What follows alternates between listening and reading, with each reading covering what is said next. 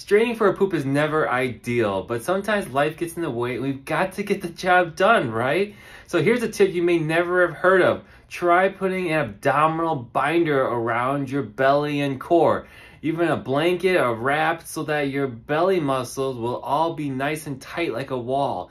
When we're pushing down, our intestines are squeezing too, our diaphragm is pushing down. We want all that force transferred into our pelvis to get the poop out. Hope that helps. Let me know in the comments if it helps you. Bye!